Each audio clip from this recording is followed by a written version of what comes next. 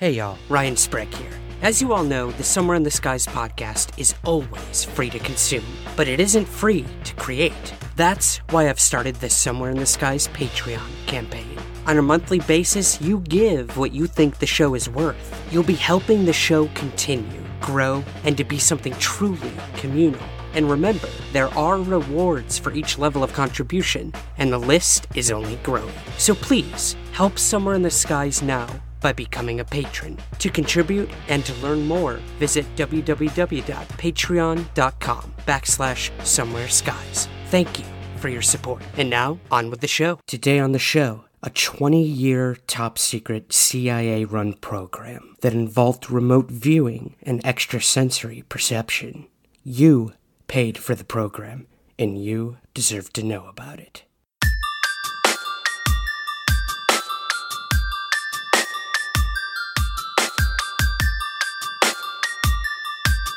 This is Somewhere in the Skies with Ryan Sprague.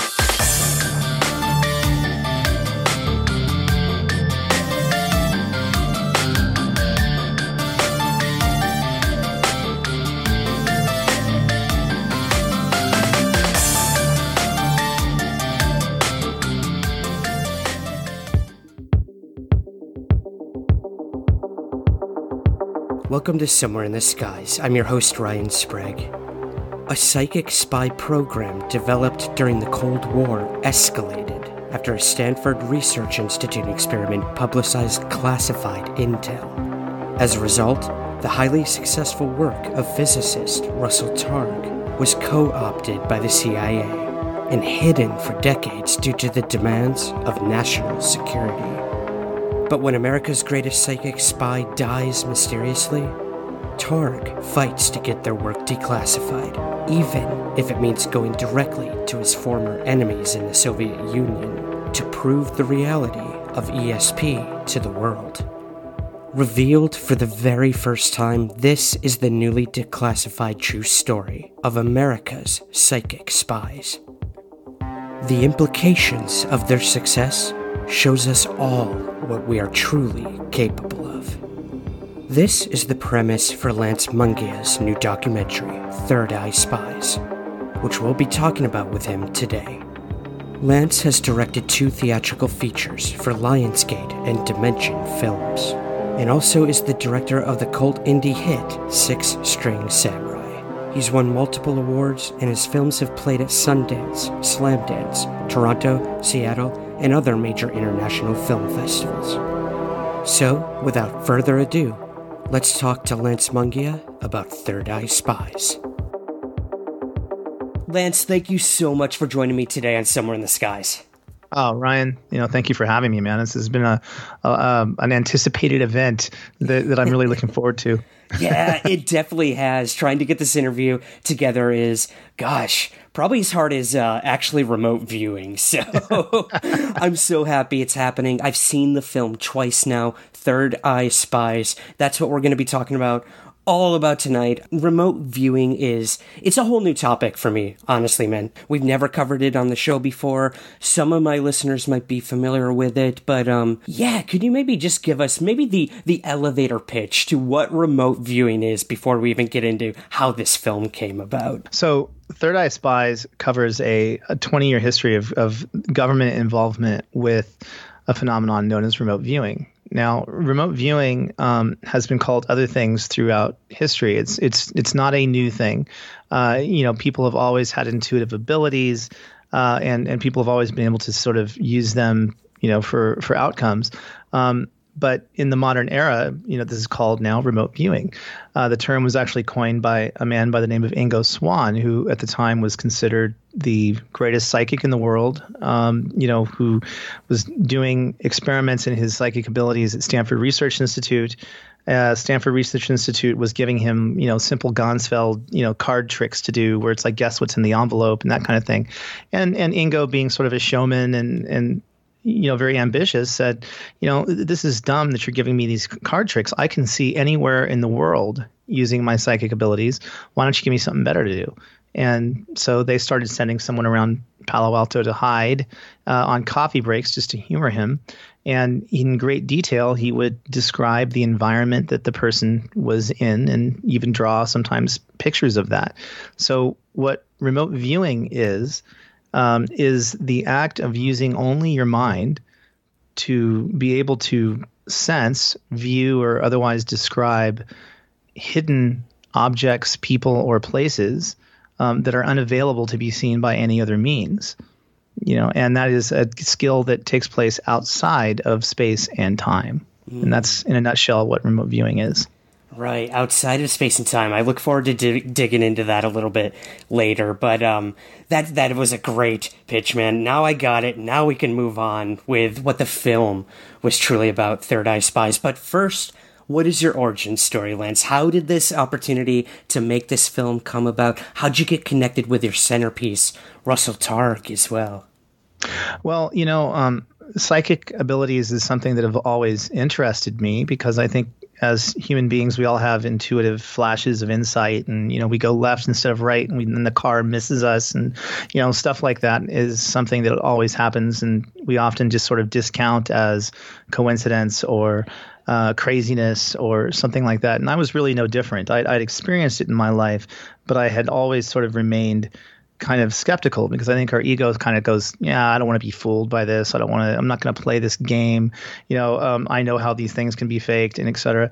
But I was still sort of always into sort of the UFO field, into sort of sci-fi, into any kind of really sort of paranormal stuff. I always loved just as a fan of it. And I had read some about Russell Targ and the early experiments that were done at Stanford Research Institute, but I didn't really understand just how much work was done actually for the federal government, using psychics to spy. And I actually got a phone call randomly from a friend who knew Russell Targ. And at the time, I had just started my YouTube channel, Waking Universe TV, and I was doing a sort of a public access-y, talk show where I would just invite people who were interested in sort of where science and spirit sort of coincided, because I was looking for sort of grounded ways to kind of explain all of this kind of phenomenon to myself, really. It was really just a way of me taking classes in sort of understanding the mysteries of the world. I was already kind of on a sort of a spiritual journey, sort of looking within myself to try to just figure out who I was as a human being. I mean, it was something that was just concerning me at the time, and I'd been doing a lot of reading, and then all of a sudden, here comes Russell Targ on the phone, and he's pitching me a script, and it wasn't a script about remote viewing. It wasn't about his history at Stanford Research Institute.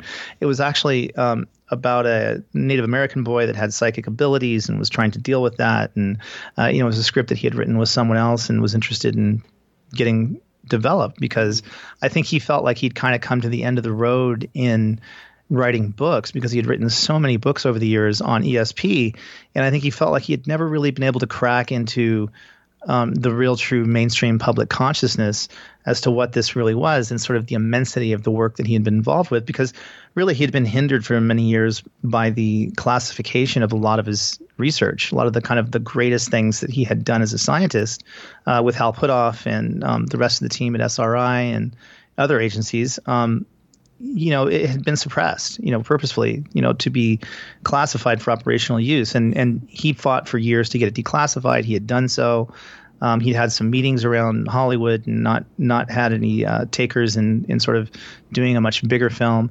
And so it wasn't even really his first thought to make something about SRI. He was thinking about something totally different. But luckily, I knew who he was and I knew some of his work, and so I didn't just discount what he was saying, and we wound up talking on the phone for I think 3 hours. This was back in many years ago, and we really hit it off. And I said, look, I just think that I'm happy to look at your script. I'm happy to give you notes, but I really think that the really truly important story here is your work that you did studying psychic research and the work you did for the government, because it's such wonderful proof that something like ESP is really truly real, and I didn't know probably 80% of what he had done at that point. I was just going off of sort of the public reporting at the time.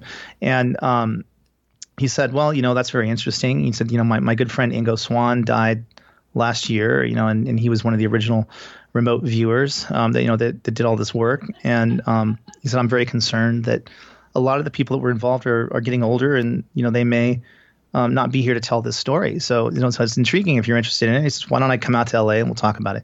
So he comes out with just boxes of, a giant briefcase with all of these folders and stuff with photographs and, documents that were marked, classified and all this stuff that it's like literally, meeting some spy in a dark alley and him giving you the microfilm, and I'm starting to wonder like, oh my gosh, am I going to get in trouble for this? Is this something that I'm getting over my head on? Because in that first weekend, we actually did discuss the sort of pros and cons of making a movie on this subject matter, because we didn't know what was being done in classified circles today. Right. And we didn't know if we'd be stepping on anyone's toes or asking the wrong questions.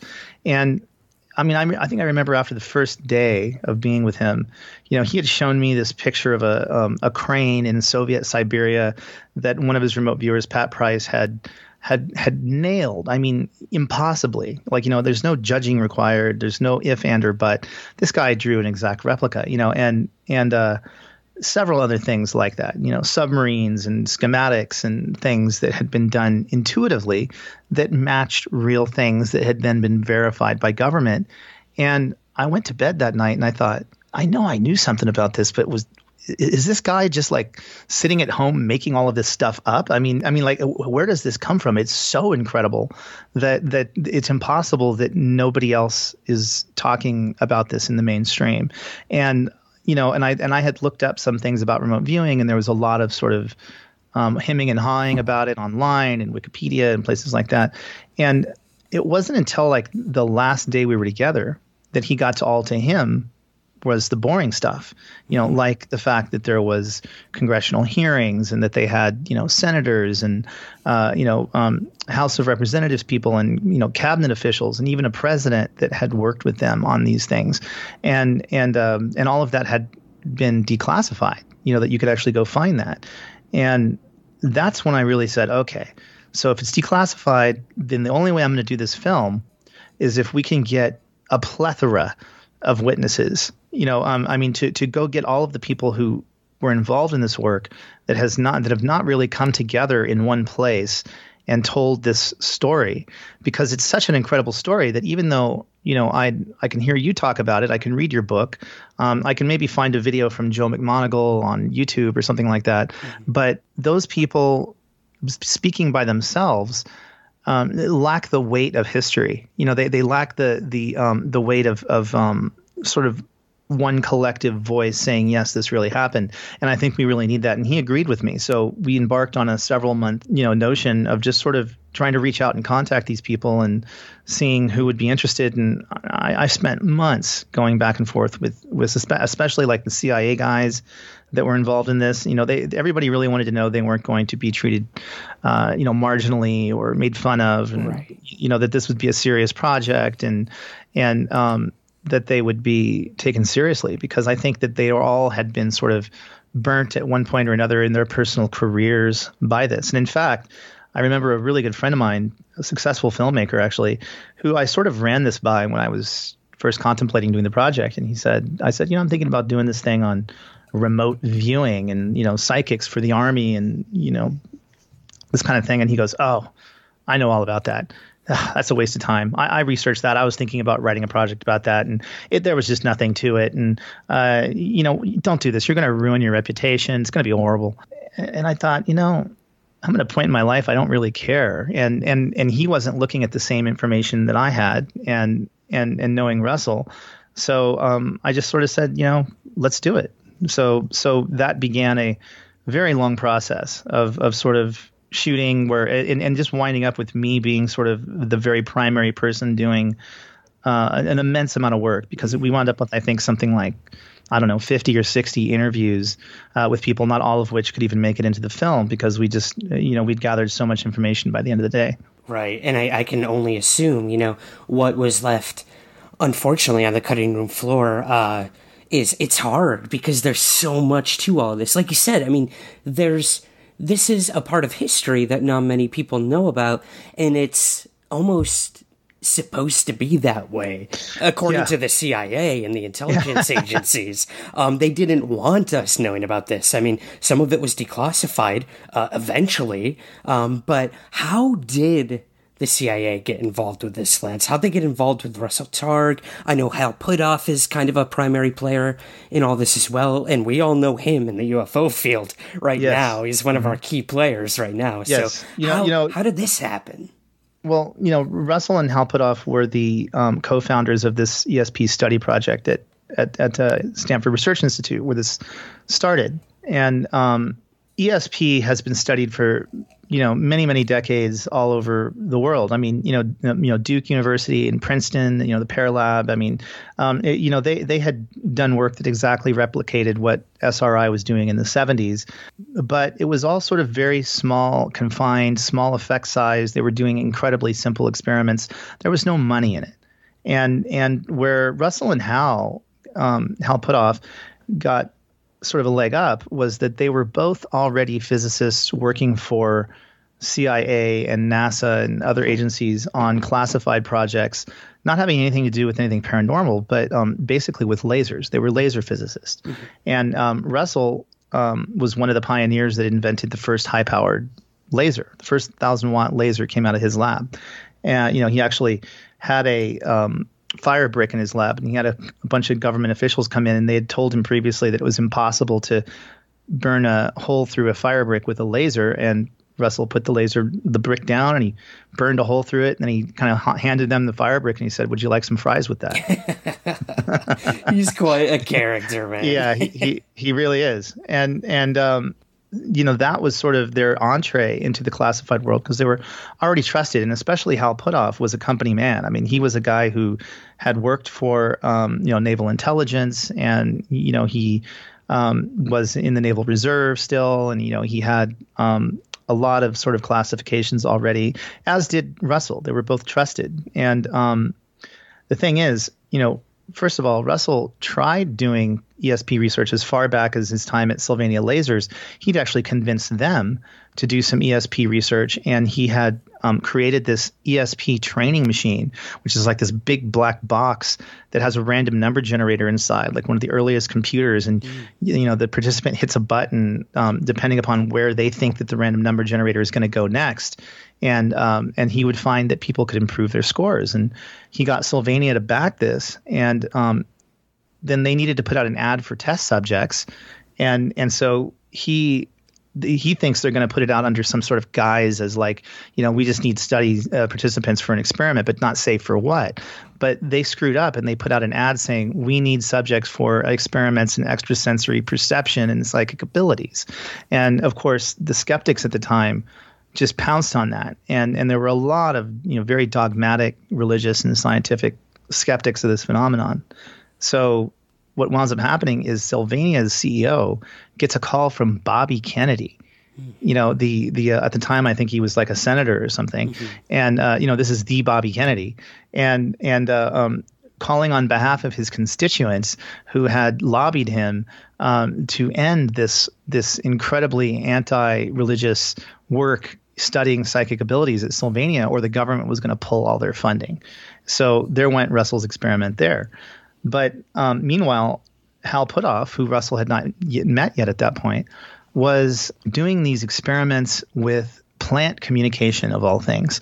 He was actually studying whether or not you could hook a plant up to electrodes and then basically threaten the plant with fire or other things, or say loving things to the plant, and then you would get a physiological reaction. And this was stuff that Clive Baxter had done. He was kind of working with Clive, and they were repeating these experiments at SRI. And this just a report about this just happened to be on the desk of another physicist that was working with Ingo Swann, who was a well-known psychic in the New York City area. Mm-hmm. And he happened to be at a cocktail party, and he sees this document about this research on this person's desk, and he kind of laughs, And then he sends Hal in California this letter saying, why are you studying plants? If you really want to know about intuitive ability, study me. I'm psychic.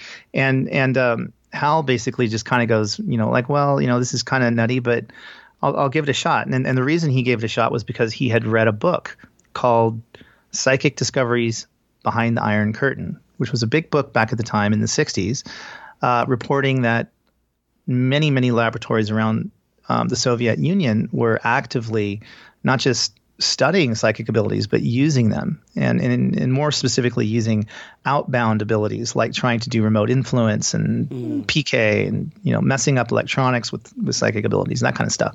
And so they were both kind of like interested in this separately. And Hal wound up going to a talk at Stanford University, where Hal was working at Stanford Research Institute. It's affiliated with the college, but it was also one of the most prestigious, scientific establishments in the world at the time. And Hal gave a talk on psychic discoveries behind the Iron Curtain, and Russell basically, runs and gets his ESP game out of the car, and then tracks Hal down backstage to show him this ESP machine, because he's like, oh my God, I found another kindred spirit. This guy's a laser physicist, and he's into ESP too. So Hal said, that's really interesting. I like this. Maybe if we could get some funding together, we could do something. So meanwhile, Russell hears about he gets invited to a NASA conference because he was doing lasers for NASA, and it was on speculative technologies, like new technologies. And so he decides he'll show up with his ESP game, and he gets, of all people, Wernher von Braun to try his ESP game. I don't know if you know who Wernher von Braun is. Yeah, I'm very familiar. Wernher von Braun was the ex-Nazi who then became head of NASA, NASA's rocket program, and was really, very much responsible for the Apollo moon program. Mm-hmm. And Wernher von Braun aces this game. Like out of 25 attempts, he gets like all 25 right or something like that, which is like statistically, not even possible. And so von Braun goes to the head administrator at NASA, and he goes, "This is incredible. You got to see this." And they wind up basically making a deal right there at this conference for NASA to provide $50,000 in seed money to create a program for NASA to look at the ESP ability of their astronauts and see if there's ways that they can increase their intuitive ability, so that if something happens in space and there's no other communication and nobody knows what's going on, they could still use their intuition, to try and figure out the problem. That was their rationale at the time. And so Russell goes back to Hal at SRI and he says, "Hey, I think I've got some funding. Let's do a program." And that started the first ESP research program at Stanford Research Institute. This was probably circa 1973 or 2, something like that. And shortly after that, Ingo, this psychic that has claimed to be the best psychic in the world, and Hal has now brought out to SRI to run some tests on, he winds up perturbing this like really, really top secret magnetometer that's buried, far beneath the ground in concrete to study these tiny little fluctuations in magnetic fields and measure atomic energy and stuff like that that's far, far distant. And he actually breaks this experiment by actually getting the needle to move. And not only does he get the needle to move, but he describes what the magnetometer looks like, and he writes it down. And somehow somebody in CIA hears about this. And so the next thing you know, they're the knock on Hal's office door at SRI. "Hi, we've been looking for you." He says, "What do you mean?" He says, "We've been looking for someone credible that we can trust to basically either prove or disprove the reality of extrasensory perception and psychic abilities, because we're really worried about what the Soviets are doing. They're doing a ton of work on this. They're spending many millions of dollars. Every draft age draftee into the Soviet army is given a little test to see if they are maybe sensitive to extrasensory perception, and then they're pulled into these other programs." And he says this is like a big deal in the Soviet Union, and we think that there's absolutely nothing to this. We think it's either propaganda, or we think that it's just bogus to try to scare us. Mm-hmm. And we want you to prove that it doesn't work. And that's and they weren't really able to do that, which we'll get to. So, okay, so now we have the CIA is kind of overseeing the work being done at SRI, and they actually Puthoff and Russell Targ in with a gentleman named Pat Price, who becomes kind of a really big part of your film. And one of the first things that they sort of worked on was the Patty Hearst kidnapping. This was, I faintly remember this whole thing, but I had no idea that this involved remote viewing. So could you maybe run us through a little bit of that, Lance, before we get to the next big dramatic thing that Pat Price remote viewed? You know, the thing is about Pat Price. I mean, SRI had a few different, people that they had worked with, and Ingo was one, and Pat Price was the other. They were two of the original subjects in the program. And Kit Green, who was their sort of contract monitor, they had done a series of early experiments with Pat Price where Kit Green would go out and hide. And this was after, I think, the bigger one that you're talking about. But okay. But anyway, Pat Price was a former police commissioner in Burbank, California. He was the type of a guy who basically, if a detective had a rough case, they'd go in and they'd see Pat. And they'd talk to Pat about it, and Pat just had an intuitive knowing about sort of like what rocks to look under in order to get this case going. And sometimes they said he would go in and he would take a map of the city of Burbank, and the detective would say, this car has been stolen. We don't know where this car thief is. He keeps stealing cars. Do you have any idea? And he'd say, yeah, I see a guy, his heart's palpitating. He's scared. It looks like he's kind of like worried about the police. And, this is, I think, where you want to look. And he'd point to a location, and then they'd go there and they'd probably find the guy. So he was a very well known for that kind of a thing. But by that point of the Patty Hearst kidnapping, and actually even before that, the NSA break-in, which was the first thing that they really did. Oh yeah. Pat, just heard about this through some of the public things that SRI had done, because they had published some stuff and that made it into the papers and things like that. So he just asked to be a subject. And one of the big things that they brought in, and once they had done some sort of classified work for the government that did well, by now they had kind of a reputation to be able to find things. And so the Berkeley police, called him and called Hal Puthoff actually at SRI and said, we've got this kidnapping, the daughter of an heiress, Patty Hearst is missing. And, can you help us find her? And Pat says, Hal says, I think, Pat Price is available. He can do that. So Pat and Russell, actually go out to the Berkeley police station. And what Russell's role in all of this was as what's called a monitor or an interviewer. And if you ever played Dungeons and Dragons as a kid, did you ever play that? A little bit, yeah. Yeah. So there's always like the dungeon master. Yep. And he's the guy that knows where everything is, and the players don't know anything. And so there's this dungeon master kind of guiding you through all of the imaginary things that you're seeing and describing them for you and kind of pointing you, through this. That's the role of a monitor when it comes to remote viewing. It's usually a two-person process, and that's Russell. So Russell and Hal show up at the police station, with Russell being the monitor, Pat Price being the psychic subject, and the police are like, "Boy, are we happy to see you? Yeah, we've heard about you. We'd love to see what you do." And Pat Price says, "Just let me look at a mug book. That's how I usually start." So he opens up a mug book, and he kind of flips through it. And he says, just, let me look at your usual suspects. Who do you think could have been this person?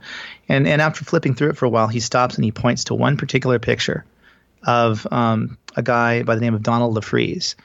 And he says, this is the guy, and that was the guy. He was the ringleader of the group. Wow. And he also pointed to a couple of others, and he said, no, he didn't point to this one, but he said, I also hear the name Lobo. There's a guy involved. His name is Lobo.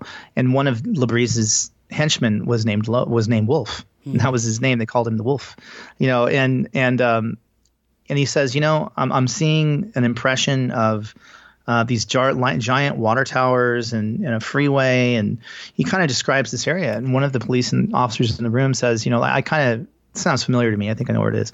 And so they sent somebody out to check, and they found the kidnap car right where he said. Oh my God. And I actually spoke with one of the police officers who was involved with that, and to this day he can't understand it. Mm-hmm. He can understand it, and it didn't make the film because by then I was already kind of done filming when we tracked him down, and I had so much other material. But they actually got a commendation from the Berkeley Police Department because many of the details, they said it was a political kidnapping, not for money. They said it was several details. They got like kind of the layout of the apartment correctly. But the problem was that the Berkeley police did not communicate that well to the FBI. There was like sort of this interagency rivalry going on, and so they didn't listen to the Berkeley police. And of course, the kidnappers got away, and we all know sort of how the story went after that. Yeah, it's a fascinating part of that case that none of us knew about. Again, like using a remote viewer and having the actual police say, "Yeah, we still don't know how they did it, but they did it." That's amazing. But I mean, that one I could sort of. I think people, the skeptics, let's say, or debunkers could poke holes through. But this next one, Lance, this is where I was really like, okay, like there's definitely something to this. This was in 1973, the Sugar Grove incident. Could you maybe, I know this is a long one, very convoluted, but maybe sort of run us through this and what Hal and Russell took away from this entire experience? Do you enjoy true stories of the supernatural from the people who experienced it? Well, then you might like my show, Jim Harold's Campfire. Hi, I'm Jim, and we've been doing this show since 2009. And we talk about ghosts, cryptid creatures, UFOs, head-scratchers, you name it. And you tune in and you might hear a story like this one. And as he was driving home, he encountered a shadow person who seemed to be dressed like a monk. I know that sounds very strange, but it was a solid black form, and it was wearing a hooded cloak tied at the waist with the cloak up, and it had glowing red eyes. He sees this thing coming out of a really teeny abandoned cemetery. If you haven't tuned in, I hope you'll check us out. You can find us on Apple Podcasts, Spotify, and wherever podcasts are heard. It's Jim Harold's Campfire, and you can find it at jimharold.com. Thanks so much, and stay spooky. This was sort of one of the really key things that my mind lit up on when I first heard this, as this is so cinematic. It's just such a great story. I mean, it's going to make a great narrative film. I mean, I want to turn this whole thing into a bigger feature, but it's like it's like the Dirty Dozen with psychics, sneaking into a secret NSA facility. I mean, it's like it really is. It's this was the defining thing that really shook the entire U.S. intelligence community. Now, Sugar Grove, to give this some context, is Sugar Grove, Virginia, and I think it's retired now as a facility. But back in the day, there was a 100-mile radius around it where it was a no radio zone. Like you couldn't even go in there with a CB or a walkie-talkie or anything. It was so classified and it was so sensitive that it was highly protected. But within that area, there's still homes and there's people that live there, and there's lots of other things going on. And as I said before, the CIA was very skeptical of the claims of what the Russians were sort of chatting about in their own intelligence communities, about what they were accomplishing using psychic ability. So Kit Green, who was their first sort of contract monitor and somebody who was just really interested in this sort of subject matter, and by the way, now who is, I think, involved with To the Stars Academy and sort of the UFO subject now these days with Hal. Hal credits Kit for getting him into To the Stars Academy and bringing him on board that. But back in this day, they were just young guys, and Kit was somebody who was curious about this kind of stuff, but he thought there really wasn't anything to it. And he goes to Russell and Hal and he says, okay, well, if you guys think there's something to this, why don't you let's try something. And he had heard that they were now doing, by this point at SRI, coordinate remote viewing. And coordinate remote viewing is where you basically just take a latitude and a longitude, and you provide those coordinates to the remote viewer, and they tell you what's there. So he basically goes to one of his colleagues at CIA that he knows, a satellite analyst actually, and he says, "Give me something that you know really well, a location somewhere on the Earth. I don't care where it is, just something that you know well, and don't tell me what it is. Just give me the coordinates and I'll pass them on." So the guy goes and comes back and he goes, "Here, I'm going to give you this, and they're never going to guess this because nobody knows what this is." Okay, so Kit gives those coordinates to SRI. SRI independently gives those coordinates to Pat Price and Ingo Swann. And keep in mind, they're not working together. Right. And they both go off. Pat gives his sort of description over the phone, and then he mails in some drawings that he did. Ingo is in like a Faraday cage at SRI and, in very controlled conditions. And Pat Price, by this point, was basically just there on a lark. He was somebody – this is when he very first had called SRI and kind of said, hey, I'd love to be a subject. And Hal didn't know what these coordinates were or anything. He was just giving them to Pat sort of just to see if Pat could do anything. He didn't know what was going to come of it. And it was actually the very first thing he did.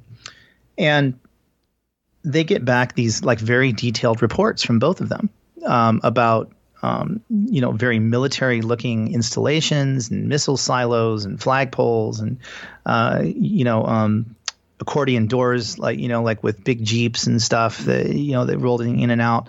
And, even like the names of like just various names of different things. And, it's weird the way they do it. It's like they start like high up. And it's almost like Google Earth, like in their imagination, because the first descriptions that come in are like, okay, I'm 5,000 feet over a target. I'm looking at forest land. Now I'm going in. I see roads. I see a town off to the left, and then I'm going in further. Now I'm starting to see what looks like some sort of a military installation because I see military vehicles. Now I'm actually going underground and I'm seeing, filing cabinets. Now I'm sticking my head inside a filing cabinet and I'm getting the names of documents and I'm writing those down. So that's what Pat Price did. And it's pretty much what Ingo did, but not quite as specifically. And so they get this back and they go, well, that's interesting. We don't know if it's real or not. We just put it in an envelope, send it back to CIA in open communication through, snail mail. And Kit Green gets this back in his office in Virginia. He opens it up and literally it's like, okay, this is not what I expected. I mean, this is like incredibly detailed reporting on some stuff that I have no idea if it's there. So he goes back to his analyst friend and says, here you go. And the analyst friend says, well, they got it wrong because I just gave you the coordinates to, my log cabin out in the woods. There's anything like this there. But Kit was really plagued by the fact that both of them had gotten very similar results, so if they weren't communicating and they got similar results, what does that mean? And so on a lark, he goes on a family trip up to, nearby where he works at the CIA headquarters is this, Sugar Grove area. So he drives out that way and he's going to go to his friend's cabin. And as he's driving there, he looks out and there's this giant radar dish. And he's like, well, gee, what's that? And so he does a little investigating. He finds out it's an NSA listening post. He wouldn't even talk about this. He wasn't even sure if he could talk about this, but I know what it was. It was a CIA listening post to spy on Soviet satellites and try to pick up signals and figure out what their communications were. So it was a highly, highly classified site. I mean, this is like the most top secret site that the NSA had, highly guarded. And but he sends this off to the owners of the site, and then the next week later or something. NSA shows up at his office. FBI shows up at his office. His bosses at CIA show up at his office. What are you doing sending psychics to spy on the NSA? because they got it really right. They really nailed a lot of details. And the thing that freaked them out the most was not that he got detailed descriptions of the buildings and sort of the layout and that kind of a thing, but that he was able to actually list, this is Pat Price specifically, was able to list top secret special access projects that were going on at that time, and the name of this overall facility. He was able to actually get those names correctly. And that then sent shockwaves all up and down the entire U.S. intelligence community, every agency. And I spoke to Ken Kress, who was the undercover physicist that that sort of managed all of this, at length about this. I spent a week with him at his house, and we talked quite a bit about this, and it haunted him for years, this stuff, because he couldn't understand how it worked, but he knew that there was something that was not explainable that it had happened, and created this outcome. And so he talks about all of that in the film. Right. He comes out in the film actually for the first time. I mean, he's been undercover all of these years ever since. And I actually, through a lot of communication with him, got him to agree to come forward. So he came forward and kind of confirmed a lot of these stories, as did Kit Green, who later became the director of life sciences for CIA. So they're both very credible. So basically, Russell and Hal get called into the principal's office. They get called into CIA, and basically you guys got to tell us what the hell you're doing here, and how you got that information. And Russell just basically said, look, if you, let us come and do some work with you, and let us do some more research, and you tell us what needs to be classified and what doesn't, and we'll work with you. And so they basically started funding Stanford Research Institute to do work for the federal government. And over a 20-year period, that then became several different projects and agencies that used this tool, which later on they sort of disowned and said never worked. Right. And I mean, the work of Pat Price and many others in that time that the intelligence agency was working with SRI on all this, we then get to the point where it's like Pat Price is too good to be true, and they want him for themselves. And so long SRI at this point. Can you tell us how this happened? Well, Russell tells a lot of stories about going to visit Pat Price on a farm in Virginia. Eventually, the CIA is by definition not going to trust anyone. Yeah. They think that they're constantly being, potentially lied to, or there's something going on if they don't understand it. So they decided that they were going to cancel SRI's contract and basically make Pat Price, who they thought was their very, best remote viewer that was the most perplexing, an agent of CIA, and sequester him on a farm and then monitor him 24 hours a day to make sure nobody was feeding him information, and then give him harder and harder tasks to do. And he did every single one of those tasks expertly. They had him spying on embassies and revealing certain things about terrorist training camps and things like that nobody knew about. But they would go and look, and they would find it to be true. And about 4 months after being in CIA, he died, Right. mysteriously. Yeah, this mysterious death. And I know a lot of the people in your film have varying theories on how that happened. I mean, it's crazy. Why would they hire a guy and then he just all of a sudden kicks the bucket? Naturally, some people think, but could you maybe run us through a couple of those theories of what the people in your film, what they think happened to Pat Price? I mean, he even predicted his own death at one point. Am I correct? Yeah, he did. He about 2 days before he died, he was going out to see, the folks at SRI, and he was going to make a stop in Vegas. And at the airport, he bought his wife $1 million life insurance policy. He canceled a trip to go see his son, and he kind of said this very heartfelt goodbye to his friends and family that a lot of people thought were odd. And then, and that was it. And there's Russell, Hal and Kit both think that maybe the KGB did him in. The Soviets were constantly following everything that SRI was doing. Other people think maybe it had to do with the church that he was involved with, where he had sort of been possibly giving them some information that maybe he shouldn't have. Some people think the CIA did him in. There's a lot of different theories. Some people, remote viewers looked at him after his death just for fun, and came back saying that he was still alive and working in an underground facility somewhere. So we don't know. I mean, it's all speculative, but it's and the guy had a heart condition. He could have died of a heart condition. I mean, we don't know, but the Soviets do have they had ways of sort of amping up the conditions that they knew that people already had. And Pat claimed that he was poisoned, in some food that he ate shortly before he died to a friend. So, it could have been several things.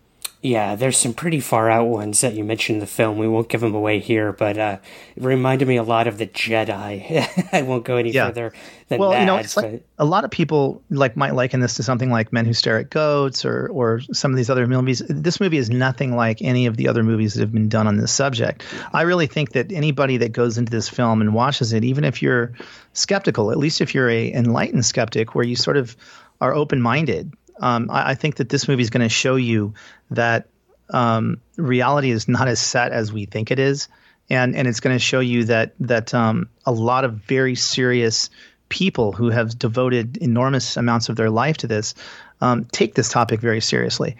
So I think it's something that could really upset the apple cart of sort of the status quo of our understanding of science and even spirituality in ways, and so I'd like to think that the film really contributes to that conversation, because so much of the good work that has been done has until just right now not been publicly really discussed in any real way. So this film is the first opportunity that all of these people have had collectively to kind of tell this story. So I think there's some importance to that. I think so. Collectively is a big keyword too. I want to get to that in a little bit. The collective consciousness. But sort of wrapping up our talk here, Lance, about the movie. You mentioned also in the film, or you interview, I should say, Remote Viewer 001. This was really cool. This was a psychic soldier, and he was like the most psychic soldier that they'd ever seen. So how did this come about? When did the military get involved with this? Well, once when SRI's contract at CIA was canceled and they kind of co-opted Pat Price, that did not end the SRI involvement with the government, because we think of the government as this monolithic kind of boss figure, but it's really like all of these splintered agencies and many different agendas and different kind of heads, and SRI had contacts with many different agencies, so they created a contract with Defense Intelligence Agency. And as part of that, Defense Intelligence Agency wanted to train Army volunteers to see if they could create an Army Psychic Corps.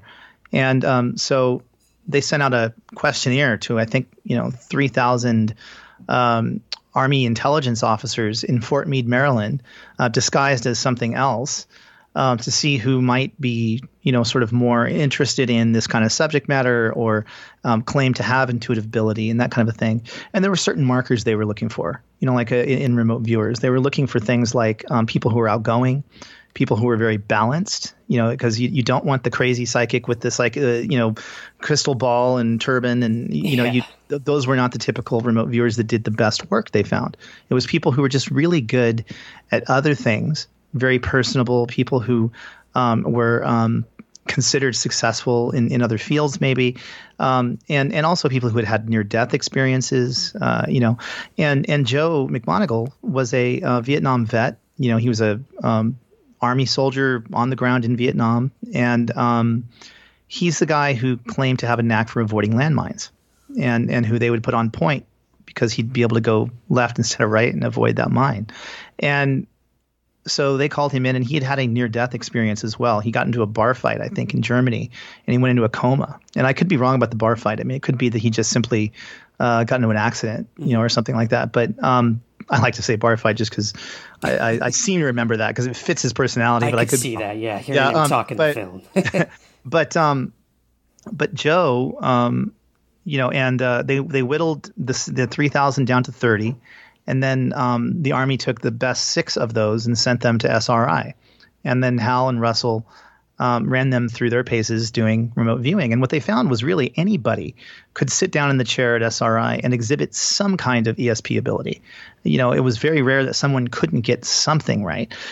So they found it was a lot more common than sort of people believe, and they didn't have a ton of funding, so they would just pull in a scientist from the next lab or something and get like wonderful results, and then that person would get kind of co-opted into their program. Mm-hmm. And Joe just happened to be the very first sort of real Army subject that did become one of their absolute best, because I think that psychic ability kind of acts as a bell curve based on sort of the evidence in the film.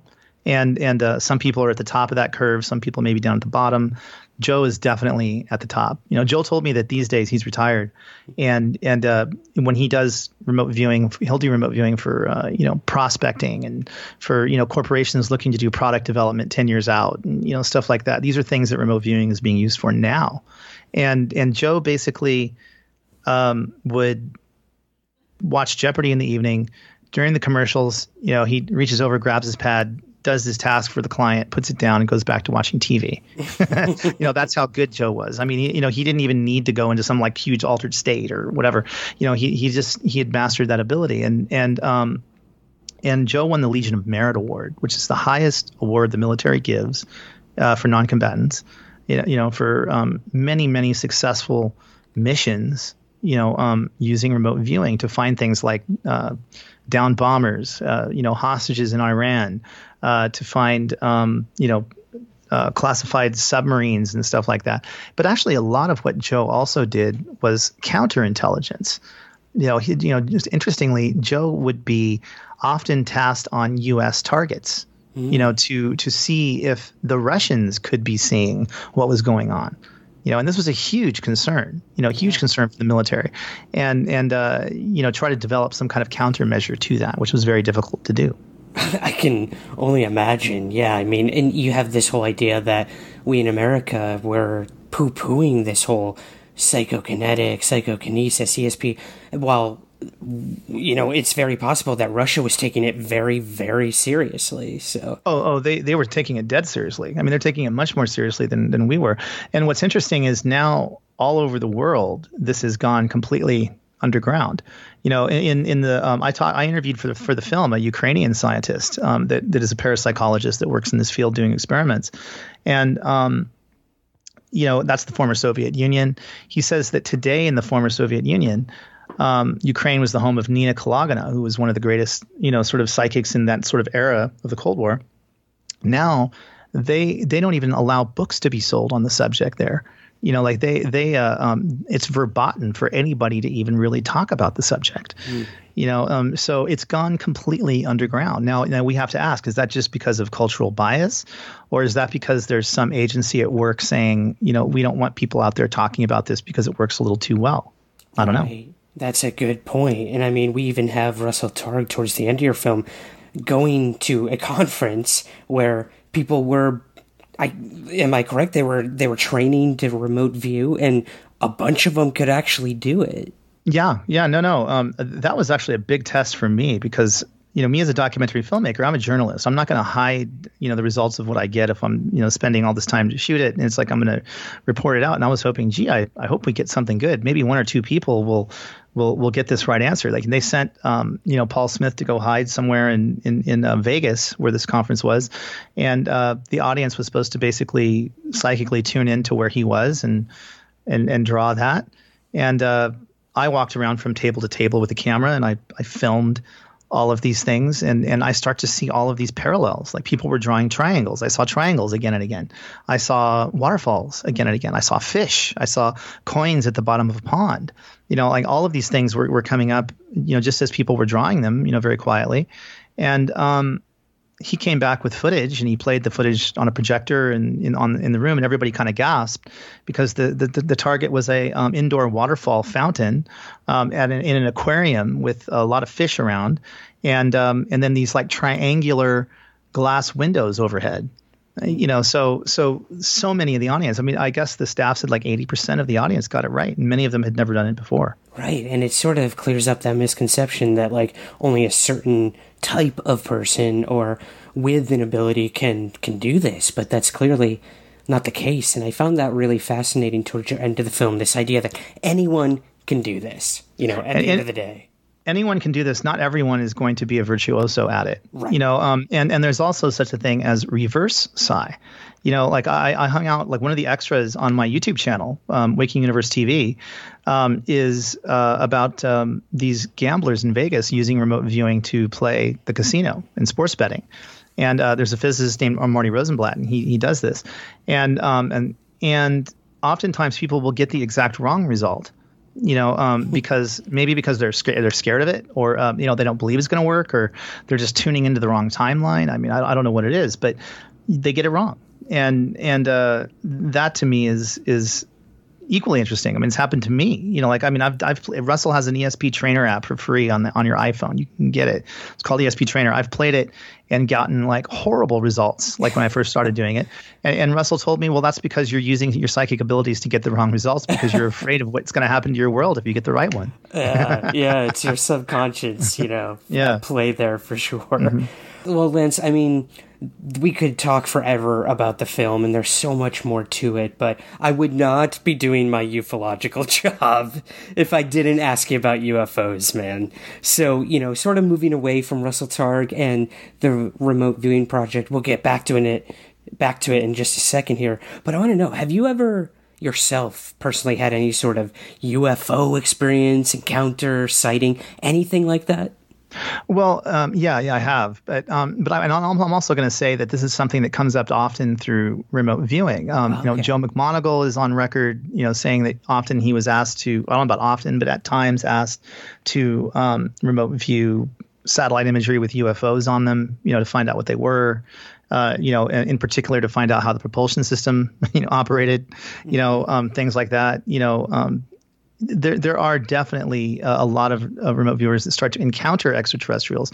And I think that if we are going to accept the fact that your consciousness can go anywhere, and that it's not just confined to your own mind, and then furthermore, that there's no time or space between your consciousness and what it wants to look at other than your own imagination and intent, then we also have to say that when it comes to ufology, and when it comes to sort of contact and disclosure and all these other kind of buzzwords that you hear, I think it's really up to us.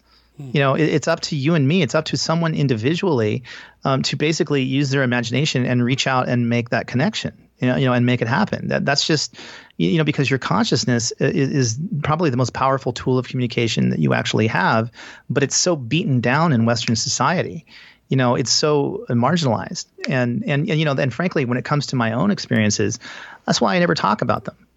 I don't talk about my own sort of personal psychic experiences, my own personal UFO experiences, because if I did, I've often thought like, well, maybe that might make me less of a credible journalist, or it might make me, more sort of out there and not taken as seriously or whatever. And I've worked for, almost 20 years now in the film industry. So it can be there's some stigma to that. But on the other hand, even in taking on this film, I finally just said to myself, I don't care about what anybody else thinks. I'm doing this because I feel that this is such an important subject matter and it's such an important part of history that needs to be preserved. And I'm honored to be the one to do it.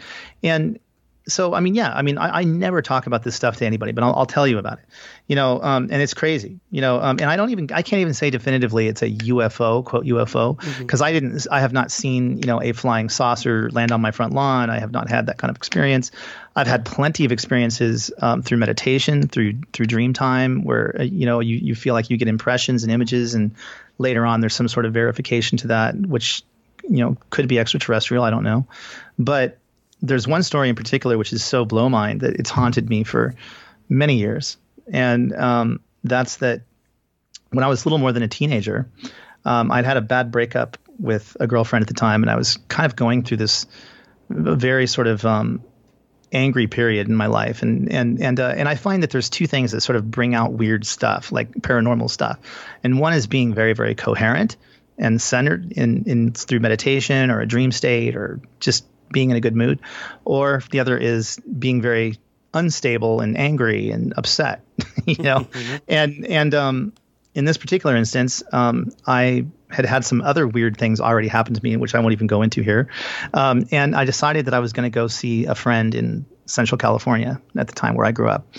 And so I had a Camaro at the time, and this car is like, lowered Camaro, tinted windows. This is like the, nice. Early 90s, it's like a sports car, and you couldn't fit 5 quarters underneath it. And so I drove this icy road to Central California, and I was on my way back, and it was like probably 3 a.m, and there's like fog, and there's, not snowing, but very, very cold. And I'm driving way too fast. And I'm driving erratically, and I wind up swinging my wheel too erratically on an icy road, and the car starts to spin. And I mean, and it really spin. I was probably doing at least 80 miles an hour, I would say. And I was spinning on this road, which luckily there was like very light traffic. I do not recommend you try this at home. And I was actually pinned to my driver's side window, and I can feel my cheek against the glass. And all I said to myself was, "Oh my God, get me out of this. I will never do anything so stupid again, please." And the car sort of like just, kept spinning, kind of slowed down. The back bumper barely touched the center cement divider between the freeways, and then it just sort of parked itself backwards at the side of the freeway. And now that alone is a miracle, and you can credit that to all kinds of, God, angels, guardian angels, whatever. Not immediately my first thought was a UFO, and then as I'm sitting there and I'm thinking to myself, okay, that was nuts. Of sort of a just thought to my head popped in. First of all, the car started to vibrate, and then a thought popped into my head: the car is about to fly.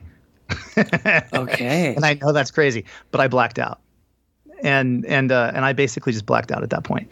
And when I came to, and by the way, I was not hurt. I didn't hit my head. Nothing like that. Okay. But when I came to, I find myself staring at this kind of a gray thing, like a wall. And I'm like, what am I looking at? And then I realized, I'm looking at the headliner of my car. Okay. And then I look down, and my sort of non-spilled half full bottle of water is still in the center console open.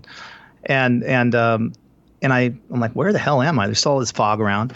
So I get out of the car, and I'm standing in this clearing, probably about 200 feet up and maybe 1,000 feet or 1,000 yards or so away from the freeway. Enough to where I'm looking down, and there's like this line of snaking traffic. Okay. And I'm like, how the hell did I get up here? There's no way. Because there was no road, there was no dirt road. We're talking about the middle of the Tejon Pass, where it's nothing but like grass and boulders and trees and nothing. And I'm in a lowered Camaro, so even if I had passed out and the car had driven up this, there's no way it's going to drive up this like steep hill and not like completely demolish the car. The front end was not even messed up or anything. So I was completely stunned by that, and I kind of walked down, got on the walked to the edge of the freeway, tried to flag somebody down. Nobody would stop. And I finally came to a call box, and I called CHP. They came out. And the weird thing about the CHP was that they never even asked me how my car got up there. They basically took me back around to my car, and they called a tow truck, and they needed this like big tow truck with a flatbed and a winch to like bring my car down this hill. And they basically, in the process of dragging it down, destroyed the A-arms, and I mean they had to drag it, and it was like thousands of dollars in damage at that point. And I had never been able to understand what happened, and then years later, I actually saw a TV show or something about somebody talking about dilated time. And the fact that like when you have a UFO encounter, sometimes it seems like as if time slows down. And I definitely remember having that phenomenon, because I, felt like it was taking 1,000,000 years to drive down that road. And even though I was, driving fast, I didn't feel like I was really going anywhere. So it was a very bizarre sensation to have. Wow. And so, I can't explain it. I don't know exactly what happened, but it was definitely the oddest thing that ever happened to me. So, happy to share it on your show. Wow. Yeah, Lance, thank you for sharing that. I know it can't be easy. I mean, my big thing is speaking to UFO witnesses. I wrote a whole book about it. I interviewed like close to 200 people for the book, narrowed it down to like maybe a little over a dozen. And I've heard so many stories like yours where there's like this Oz factor at play during a UFO event, encounter, even just like even the most mundane UFO sightings, this idea of time slowing down, sometimes speeding up, or just feeling like you're in this weird suspended animation. It's fascinating. But yes, I definitely felt that. But I felt that actually all around the event, both before and after, because there were several things. I'm not even going to the details of all of the crap that had happened, like that whole, sort of span of about an 8-hour period. Mm-hmm. And it's things like even the CHP officers that they didn't put me in the back seat. They put me in the front. They did not ever ask me for ID. I didn't have any at the time. I'd actually lost my ID, that's,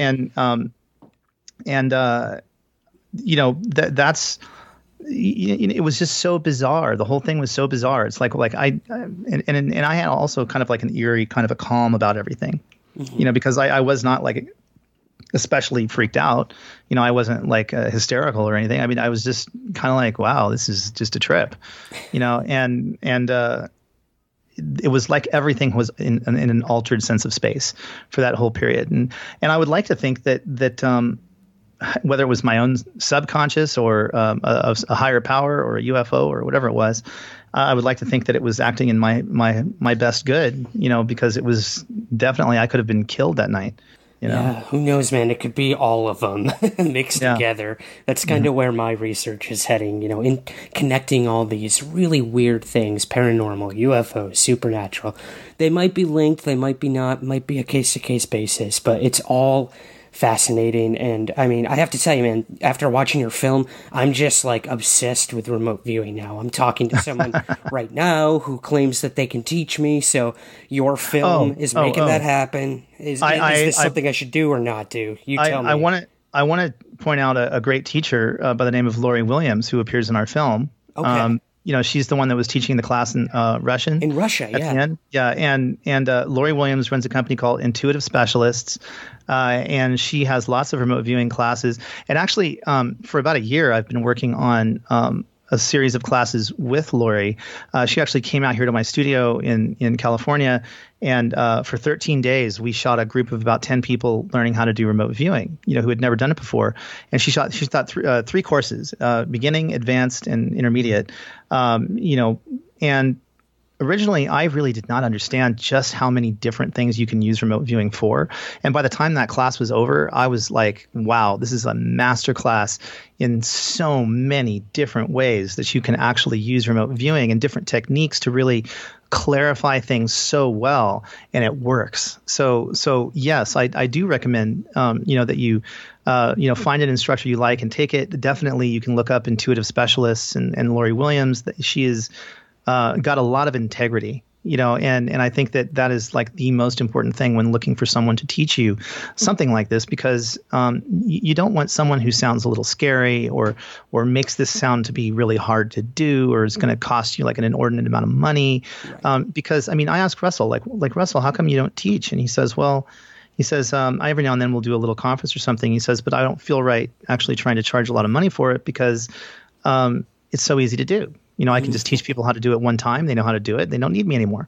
But I still think after seeing Lori at work, I actually think that that's a little bit too easy of an answer, because she digs down so much into so many different, very detailed ways of being able to do this that it's just blow mind, the kind of techniques that you can use. It really is.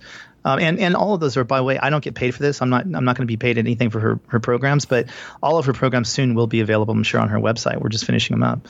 But she does classes in person and on the internet and stuff like that. And there's other great teachers too. There's Joe McMoneagle does stuff at Monroe Institute. There's Paul Smith does stuff.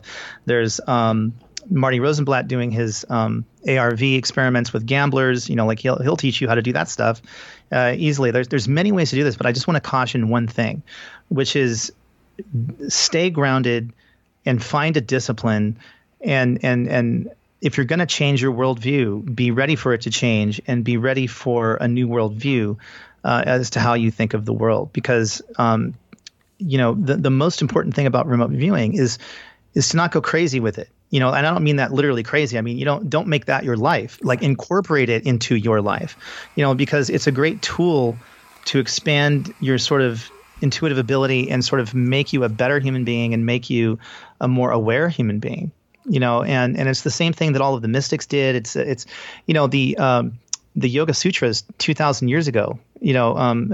Patanjali said, along the path of your enlightenment, you may find that you're able to see distant places, distant people, distant things, amongst other things. You talked about levitation and all this other kind of stuff.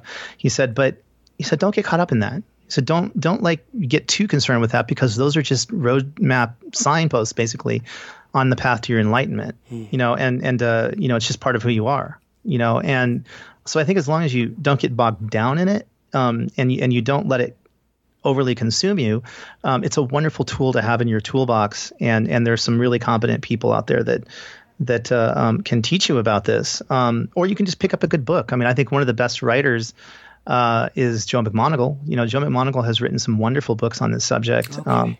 And then, of course, Russell's books are also wonderful from a historical perspective. So yeah, there's lots of cool stuff you can do in this arena. I love it, man. I'm so happy that this came into my life now, this whole concept. But like you said, it can start to change your paradigm. So it's, once that door opens, you can't close it. So I appreciate, the cautionary tale of that. And just to be careful. So you want to be careful with anything you do. And it's like you want to take it slowly. I mean, because it is maybe not for everyone. It's for if you have an interest in it and you want to you want to do it, then that's awesome. But you have to sort of just take it at your own pace. And more than anything else, you remain grounded and balanced, and you put your pants on one side at a time. It's because it can be very world shaking. I mean, it was for me to see this kind of stuff firsthand as a documentary filmmaker. It's very world changing. What do you make of all this after having done this film and worked on it for so long? I mean, are you in? Are you all in when it comes to anyone can do this and that it's possible? I think that for a lot of people, it's a smaller effect size. I mean, I think that some people are awesome at it. I think that my wife can do it very well. I think that I always strive to be an enlightened skeptic. Not a dogmatic one. Not somebody who's just like, oh, I know that doesn't work, or I know this does work. I'm not a true believer. But I think that it's really important that we, especially these days, keep our discernment. You can't just buy something and buy a story whole cloth. It's like you really have to sort of get into it and figure out what it means to you, and then take what's useful to you and then just leave the rest. Because it's too easy to say, oh, remote viewing is real, then every other thing that I hear must also be real about this subject or some other subject. Yeah. And it's like we can't lose our discernment, and our cohesion sort of as a society. We have to kind of be able to still listen to each other, but at the same time, it's overwhelming that it's real. It's overwhelming that there is something really going on there that science does not understand, something that has sort of lived in the realm of the mystics, but now science is starting to catch up with. And it's intricately linked to the UFO subject because, our consciousness can go anywhere. And so it's kind of like, I'll bet you ET has been trying to phone us for some time, and we're writing it off as noise or a bad dream or, something else, and we're not listening to the call. And we think of an advanced society as a strictly technological society that must have really fast spacecraft and stuff like that. I'll bet you the most advanced extraterrestrial cultures, they don't need spaceships. They don't need anything. They can either sit at home and ring you up no matter where you are, or they can just pop in and out because they've figured out that consciousness is the engine, and that your imagination is the steering wheel. Right. The imagination, it's like if I can imagine something, if I can see a photograph of it, if I can get some coordinates that somebody else knows about, then the evidence says that I can somehow basically open up what the Hindus would call the Akashic record, which is the record of everything, and read a page about it. And I don't even need the specific details of what page it's on. I have my own internal Google, which is, I don't know what, somewhere up in consciousness space, and I'm able to pull it down. But I really hope that people will check this film out, because I think that Third Eye Spies is a film that will really shake up your worldview if you want it shaken up, and if you don't, it's still a fascinating part of U.S. history that nobody really knows about in the mainstream, and all of this film is basically about word of mouth. So if your audience likes this film, if you guys are listening to this, like it, please tell a friend. Go on our YouTube page and subscribe. And I'm putting up tons of new stuff all the time on this subject matter. You can go to thirdeyespies.com, and all the links are there. If you want like a DVD, it's the only place you can get it. If you want, iTunes or Amazon or Google Play or whatever, it's worldwide right now. We've been on the iTunes charts now for almost a month in the top 10. But still, even then, not that many people have seen it yet. In the grand scheme of things, it's not really that many people. And so I think the more people that see this, the more it makes it actually easier, not just for the subject matter to be embraced, but I think it also affects mass consciousness. It actually opens up mass consciousness, and it says, oh, this is easy to do. Oh, people can do this. And then it actually does make it easier for people to do it. Exactly. One person at a time, man. I couldn't agree more. Let's open that consciousness. Lance, thank you so much for joining me today on Somewhere in the Skies. Thank you, Ryan. It's been a real pleasure talking to you. Thank you for having me. Hopefully we can do it again soon. That's it for this week's episode. Again, Third Eye Spies is now available on iTunes, with hours of extensive extras to go along with the film. It's also available on Amazon, Vimeo, and across digital platforms worldwide, and on demand. If you're like me and you'd like to keep it old school, DVDs and Blu-rays are also available directly through the website, thirdeyespies.com. There's also a free weekly web series called Third Eye Spies, Declassified, on Lance Mungia's YouTube channel, Waking Universe. Be sure to subscribe to get exclusive bonus material from Third Eye Spies and so much more. If you want to hear a very special Patreon-only bonus episode relating to this week's conversation with Lance Mungia, be sure to become a Patreon subscriber today. There are many different levels with many different rewards. Help the show out, get some awesome bonus content in return. Head on over to the Patreon page and become a patron today. That's patreon.com/somewhereskies. And now for our rundown. You can listen to all past episodes, read articles, stay up to date with my speaking engagements, and share your own stories, all at the official Somewhere in the Skies website. That's somewhereintheskies.com. Be sure to subscribe to our growing YouTube channel as well. Just search for Ryan Sprague and click subscribe. We're on Twitter at Somewhere Skies and Instagram at Somewhere Skies Pod. Please take a few moments to subscribe, rate, and review the show on Apple Podcasts or wherever you get the show. Also, check out our official merch store by going to teepublic.com and searching for Somewhere in the Skies. That's teepublic.com. Thank you as always to the E1 Podcast Network, HelloFresh, Rogue Planet, and most importantly, to you for listening. I'll see you here next week, and remember, keep your feet on the ground, but never stop searching somewhere in the skies.